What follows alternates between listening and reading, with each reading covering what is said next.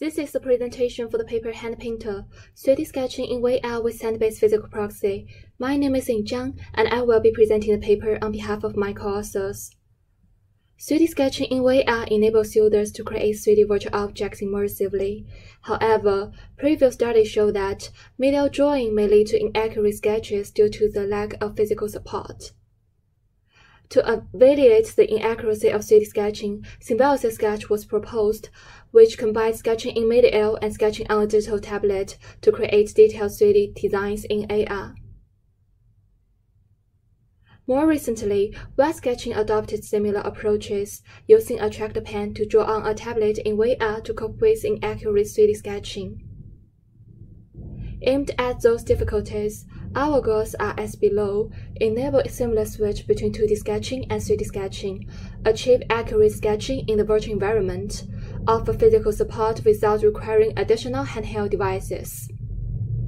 The main contributions of our work encompass the following elements. We performed a formative study to compare hand-based proxy and tablet-based proxy. Secondly, we introduced a new idea of hand-based proxy for VR sketching. Finally, we conducted a comprehensive quantitative evaluation. In our formative study, the subjects were required to sketch in 3 modes: sketch on a tablet, sketch in mid-air, and sketch on a hand.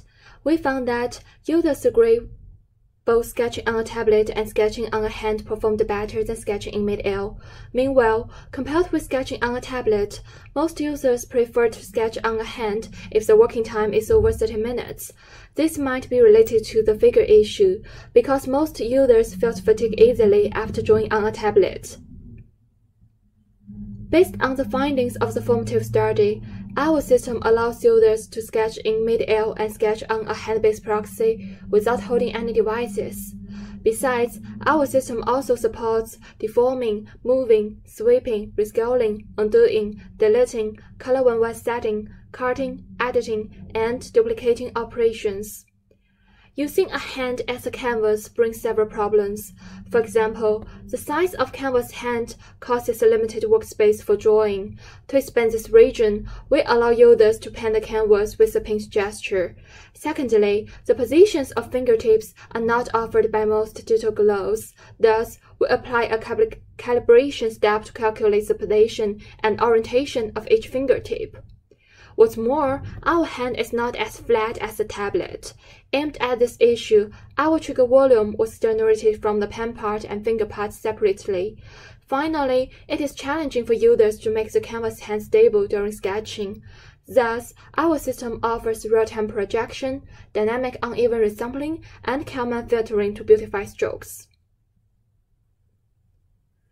To investigate effectiveness and the usability of our system, we conducted a user study in which one compared the performance in terms of drawing time, overall accuracy, and robustness.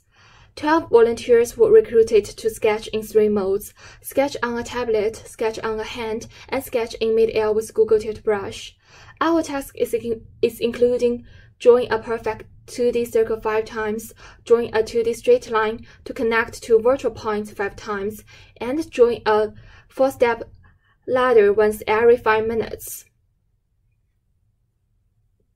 In the link task, the results created by sketching on both a tablet and a hand were more accurate than results created by Google Tilt Brush.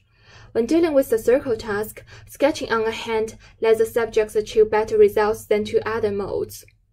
We also found that the ladder created by sketching on a tablet owned strokes with messy start and end points, while for sketching in mid-air, it tended to generate a 3D ladder with poor connections. Finally, we observed that sketching on the hand owned higher scores than 2 other modes in functionality, flexibility, and system usability with significant differences. As the figure shows, a gallery of drawing generated by novice users with HandPainter indicates the expressiveness of our system and the intuitiveness of two-handed interaction in VR sketching. In future work, we look forward to exploring hand-based sketching without digital gloves and 3D sketching on more general physical surfaces. Thanks for watching.